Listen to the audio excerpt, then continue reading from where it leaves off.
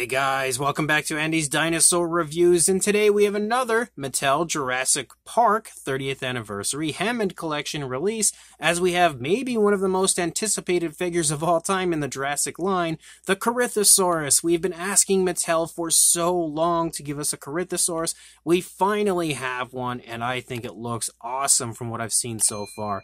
So I'm really happy and really excited to dive into this one. But you can see, again, the box art is pretty much the same, except now instead of there being nothing here, we have the Jurassic Park 30th Anniversary logo.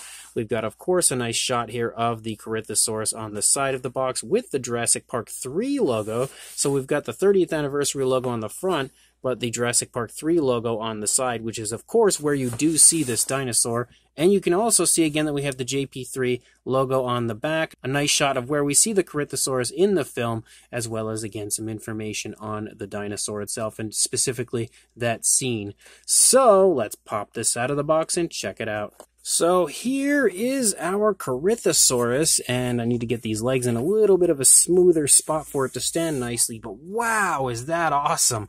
Like, it's bigger, first of all, than I was expecting. I don't know why, but I feel like it might even be bigger than the Parasaurolophus. I just assumed these two would be exactly the same size, but definitely impressive in the size department. Of course, the sculpt looks great, but the paint job also looks really nice, and for some reason, a few images I had seen online had me kind of almost a little put off by the figure. But in hand, again, it definitely looks really good. I'm immediately, though, noticing one thing that I wish was different about the figure was some articulation in the wrists, because I would have loved to have been able to put it kind of down in like a quadrupedal pose, but I can obviously see that we don't have articulation in the wrists. They're just bent this way all the time.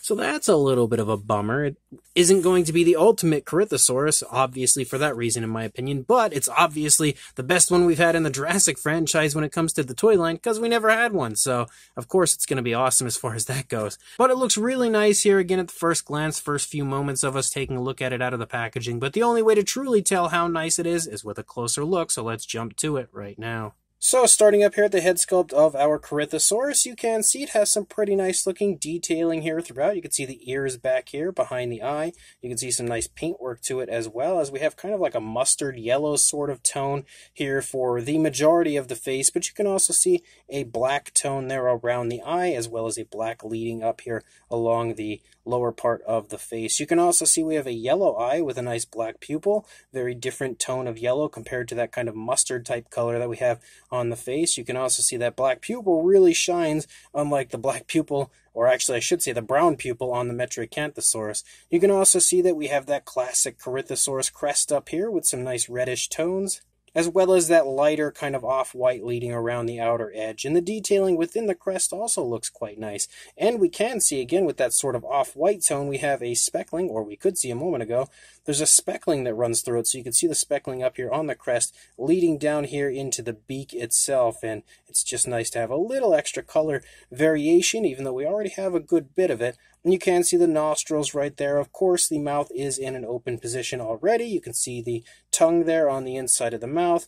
Not a whole lot going on there as far as the detailing goes on the inside of the mouth, but it looks okay for what it is. And of course, the jaw does articulate, so we can close it, and it looks pretty darn nice with the mouth closed. I actually think it looks really nice. And I know a lot of people were kind of commenting about whether it was going to have those big kind of almost like hamster-like cheeks, like it looks like a hamster with its mouth full of food or something, but kind of doesn't. I mean, it sort of has that wide face, not quite as bad as what we had seen on the Parasaurolophus.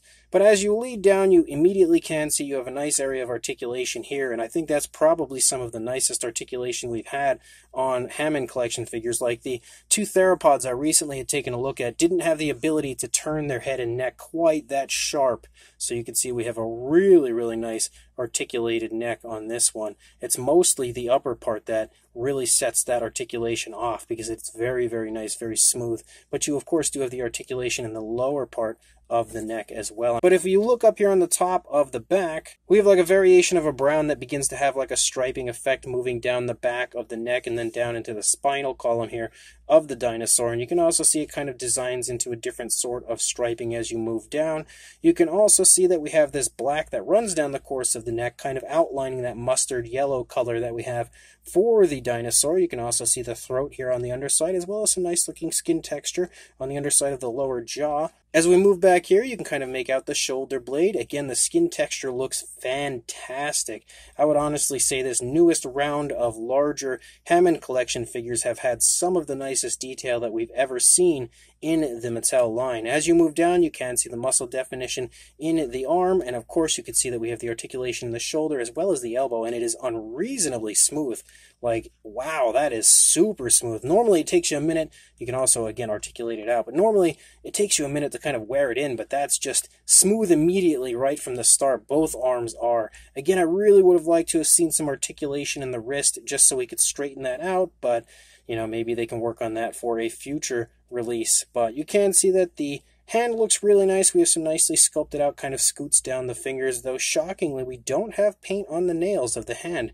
I find that a little bit strange because they've been very good at applying that to the Hammond Collection line. We do have paintwork though for the toenails, just not the hand. You know, that's weird. But as you lead back here, you can again see some skin wrinkles and skin folds and stuff. No real difference in coloration here on the underside. We see this kind of like off-white for the majority of the body, almost like a light gray. As you lead along, you continue to see how this mustard yellow color sort of overtakes the majority of the upper side of the dinosaur, again outlined with that black and a very sporadic sort of design. As you lead back into the thigh, we continue to have that yellow moving through, but again we have the black, a few random black splotches. As you move down into the thigh a little bit further, and you can see we return back to that lighter kind of like a light grayish tone. We again have some nice muscle definition. You can also see the kneecap right there as well as a calf muscle, and then a really nice but quite wide foot sculpt. Like, it's an oddly thick looking foot sculpt, but it looks pretty decent for what it is. Nice scoots down the toes, and again the nails are painted with a nice glossy tone of a black, or maybe more of like a dark gray. Actually, a little bit of sloppiness right there. That's weird. You don't really see that very often on the Hammond Collection. But you can also take note to the speckles and stuff as you move down. Again, it's really obvious in the lighter grayish tone. But you again have articulation in the hip, which is stiff, so the entire figure isn't really all that loosened up like the front leg there, or front arm I mean, is. But you can see again, it's a little jerky, but it works pretty nicely and can also move out away from the body. You also, again, have the kneecap. Now, that is very, very smooth in the knee. And, of course, you have areas down here, 2 areas of articulation to continue to give you, again, that really smooth movement. That is super, super smooth. And all of these areas, just like with every Hammond Collection release, can swivel. As you lead back up here into the tail, you see that that yellowish tone kind of diminishes here for a moment, the black, of course, outlining it, and then we have a few random splotches of it as we continue to move out into the tail, and then it becomes a little more sporadic as you move out into the tail, and then it transitions entirely to the black as you lead out the rest of the tail, with, again, that lighter kind of grayish tone for the lower part of the tail. You have articulation right here, again, like you always do, and as always, you've got the wire tail, which is also a huge plus. And you're not really going to see too much of anything else going on here that's different on the figure, especially when you look at the opposing side, because again, being a fully articulated figure, you're just really not going to see much difference. But the figure as a whole is absolutely beautiful. Definitely one of the nicest Hammond Collection figures so far, and I think that can be said for pretty much every one of these new releases, because the Irritator was awesome, the Metriacanthosaurus was awesome, maybe my favorite overall, and then of course the Corythosaurus is also awesome, and we'll soon have reviews up for the Stegosaurus and T-Rex as well, but definitely an awesome, awesome figure. I also want to say, looking at it now, I was looking at it through my camera earlier, the eye kind of looked yellow through my camera, now looking at it here, it looks way more orange, so I must correct that mistake, as I again said it was a yellow, but it's actually an orange. But the figure does stand really nicely. You can see it stands quite beautifully even in this somewhat crouched position. As far as the size goes, like I said, it's a pretty big one. Let's straighten the head out actually a little bit. For a length, you're looking at about 13.5 inches or around 35 centimeters, and height-wise in this position, which of course it can change entirely depending on how tall you want it to stand, but it's about 5.5 inches or 14 centimeters. For a size comparison, there is Mr. Papo T-Rex, the Attack Pack Corythosaurus, and Robert Muldoon from the Mattel Jurassic World toy line next to our Corythosaurus from the Hammond Collection. And you can see exactly as I said, it's very large. Even in comparison to Mr. Papo Rex, who is a pretty big figure himself, this Parasaurolophus definitely outsizes Mr. Papo Rex quite drastically. And then a comparison that I was definitely interested in seeing, and maybe the most interested in seeing when it comes to this figure, we have the Parasaurolophus. Now you can see the size is actually pretty similar. However, the Corythosaurus still wins as far as the size goes because the tail is absolutely longer on the Corythosaurus compared to the Parasaurolophus. The Parasaurolophus has a way shorter tail, and if we actually turn the figure here to show you the tail length next to each other, try to get it in a spot where you can really see how long the tail is there. You can definitely see again the tail length is a bit longer on the Corythosaurus, and if we put the two right above and take a look at them again at exactly the same joint, you can see the tail of the Corythosaurus is a lot longer.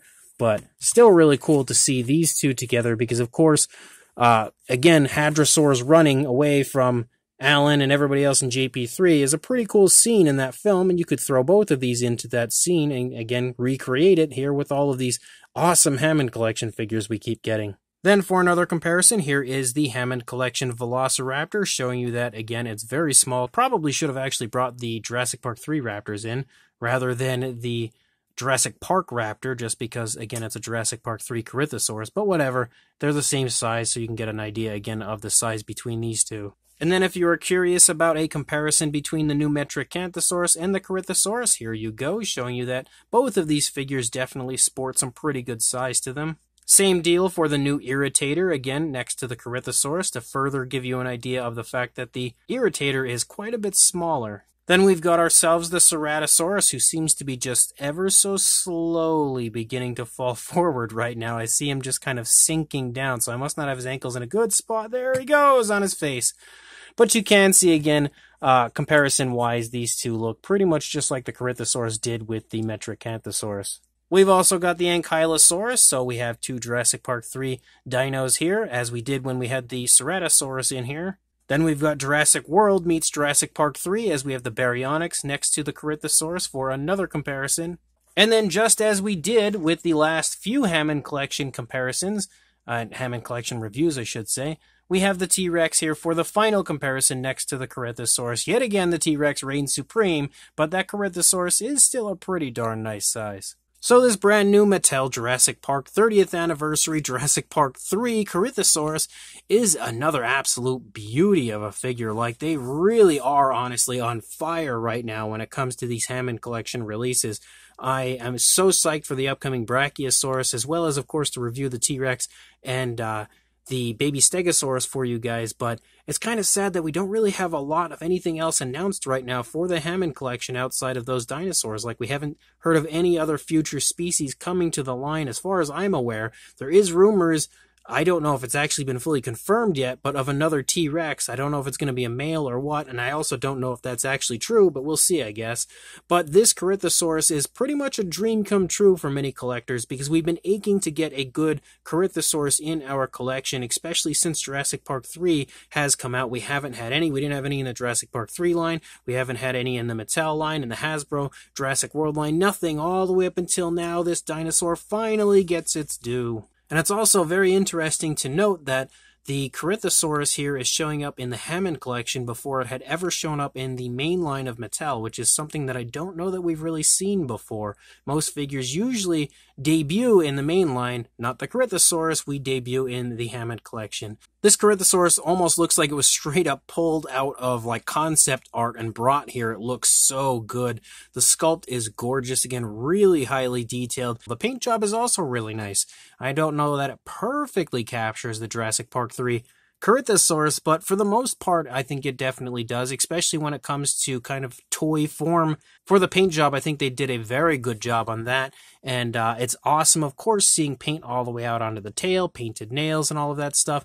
It is a little sad to see we don't have paint on the hands, but when it comes to the nails, but that's not the end of the world. It is also a little disheartening to see that we don't have articulation in the wrists. I would have really loved to have seen that, but those are pretty much my only complaints, and they're very minor. As a whole, the sculpt is fantastic, the paint job is really nice, and the articulation is awesome outside of the wrist. So if you are interested in picking this up, it again is another awesome Mattel release, and definitely another high recommendation from me. So make sure you check the link that I will include in the description to where you can purchase this on Big Bad Toy Store right now. It may be in stock right now, it may be pre-order, whatever it is, just keep checking back. Or if it is pre-order, actually don't check back, pre-order it right away so it doesn't sell out before you do. But if it is sold out currently, just give it some time, it'll come back into stock. These figures have been kind of going in and out of stock for like the last 2 weeks. One way or another, definitely pick this up again through the link that I will include in the description and grab yourself this beautiful Corythosaurus, and also like, comment, and subscribe, and I will see you in the next review. Thanks for watching.